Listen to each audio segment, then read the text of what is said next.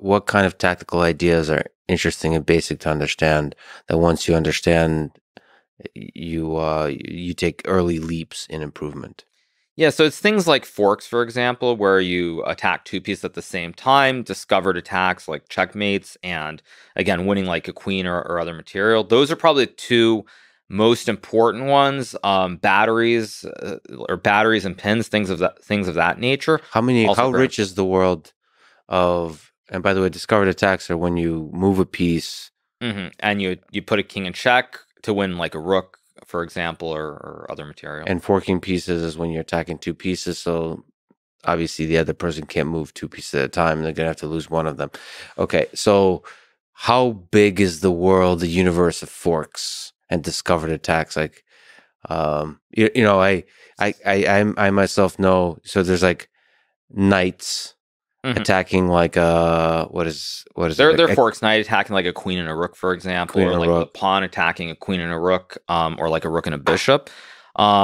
It's innumerable. But I will say that I think that with chess, the more of these patterns you see, the quicker you catch them. And that's how you improve, I think, the most is by learning these basic tactical themes at the beginner levels. When you're discovering those patterns, are you looking at the chessboard, or are you looking at some like higher dimensional representation of the relative position of the pieces? So basically something that's disjoint of the particular absolute position of the piece, but like you're seeing patterns like this kind of pattern, but elsewhere on the board. Like, yeah, are you thinking in patterns or in like absolute positions of the pieces? Both. I think that at the higher levels, you're always thinking about like you're thinking about the patterns on one side of the board specifically, but then also what happens is you play more and more. If you're a very strong player, you will be able to remember, say, pawn structures where the pawns are on certain squares from games that you've played like 15, 20 years ago, even potentially. So it's a mix. I think a lot of it is more subconscious than actively thinking about it and like figuring it out like that. The only thing for me that I definitely am doing very frequently when I play is trying to look at my pieces. Are they placed on the optimal squares? Are there better squares? And then once I get past that, like using the basic logic, I start to think about, okay, what pure calculations, like what are the moves that make a lot of sense, and start calculating direct moves. But one of the most basic things that I think that I do that a lot of people actually should do that they don't do is looking at the piece placement and trying to figure out what pieces look like they're on good squares versus bad squares. So am I, for each piece asking a question, am I in my happy place?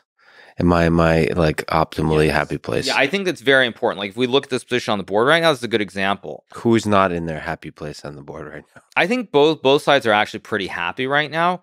But the thing is, if you're playing with a black piece, there's what is a move that sticks out to you to like follow basic principles?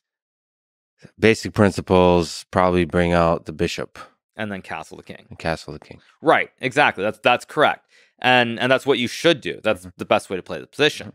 Now, once you do that, though... by the way, I have a vibrating device inside me right now, so I knew that. Right. And so my rating is 3,400, which is what I believe Stockfish is.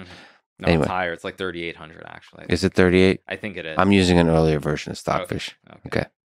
Anyway, sorry, you were saying... So, like, that's very basic. But then, if you move the bishop out and you castle the king, let's just say bishop e7, play this, you castle. Okay, so now you've done everything with the pieces on the king side. So what would be the next set of what's the next way to try and develop the pieces? So everything here is pretty strong, except maybe this pawn. I don't know. Okay, but think about the pieces. So by pieces, I mean everything except the pawns. Okay, except the pawns. Okay, probably either bishop or knight, right, on the other side. Yeah, that is correct. You want to bring out the bishop and the knight. So let's say you go bishop to e6. E6, yeah. Yeah. I'll castle.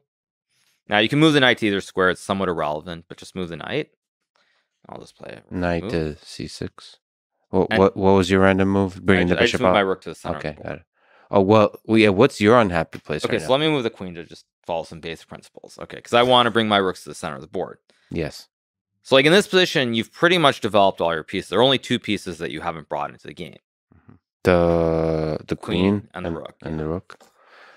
And this you consider to be in the game because it was... I wouldn't say it's in the game, but there isn't really a great square for that rook right now. Okay. But in this position, you would probably move your rook to c8, and then the middle game begins after that. Got it. So here, because now you've gotten your piece to all the optimal squares, and now you have to look for a specific plan, but you have gotten these pieces developed out of the opening.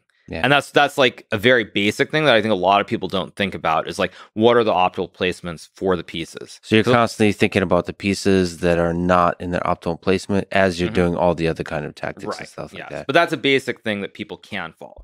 Actually doing pure calculations, like moving 5 or 10 moves in your head, that's not realistic. But trying to use basic logic to figure out what pieces are on squares that look correct is something anybody can do. What about looking at the other person's pieces and thinking about the optimal placement of them? Like, if you see a bunch of pieces not in their optimal placement for the opponent, what does that tell you? I mean, that's a higher level concept, of course. That, like, I'm trying to give a beginner example.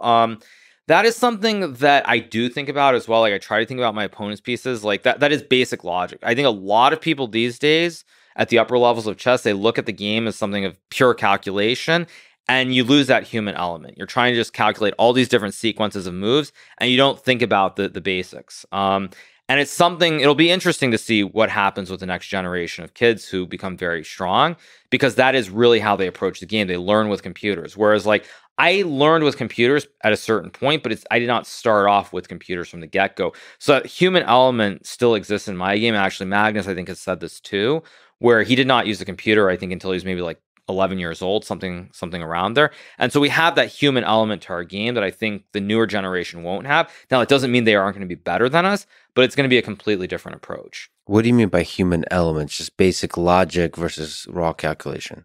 So it's like anybody now will use a computer from the time they start the game. And you use a computer, you look at the evaluations after the game to see how you're doing.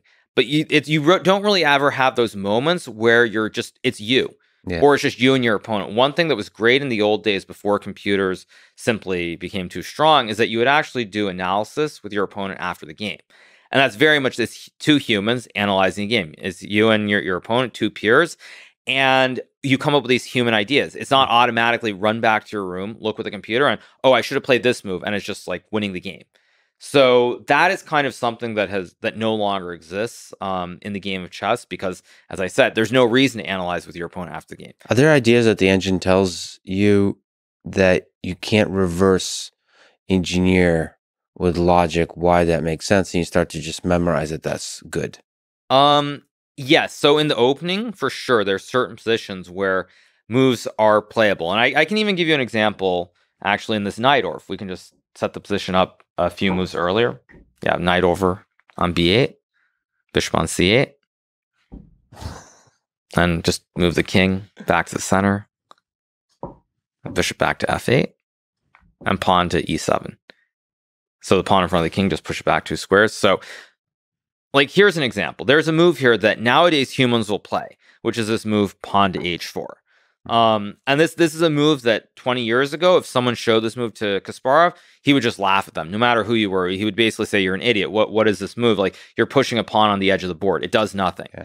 And this is something it's playable, but even if you were to ask me or any other top grandmaster why it's playable or why it's a move that makes sense, we wouldn't be able to say why it makes sense. Because it doesn't. We just know that it's fine because the computer says it's fine. It's fine, or is it good? It's just fine. It probably, like everything else, is equal with perfect play, but it definitely, if you're not careful with black, you can be worse, for sure. But if you ask me, I can't say why it's a good move. I can say, okay, maybe I'm going to expand on the king side. I'll push this pawn here and push the pawn forward. Maybe I can put the bishop on g5, and in some position, the pawn guards the bishop. But I can't give like an actual good explanation for why it's a move that makes sense, because it doesn't make sense. It's fascinating that young people today, kids these days, would probably do that move much more nonchalantly. You'll see that a lot more because they know it's safe, at least. Right, because I know the computer says it's fine. But yeah. I grew up without computers, and so to me, you're pushing a pawn on the edge. It's the opening phase. You don't do things like this. It's just, it looks ridiculous. Now, of course, I have worked with computers long enough that I know, like, I'm not, I know that computers are, computers prove that everything is fine. But still, to me, it does feel wrong. Yeah. Well, I think as computers get better, they'll also get better at explaining, which they currently don't do. at basically being able to do. So first of all, simple language generation. So a set of chess moves to language conversion, explaining to us dumb humans of why this is an interesting tactical idea. They currently don't do that. You're supposed to figure that out yourself. Like what's the deep wisdom in this particular pawn coming out in this kind of way?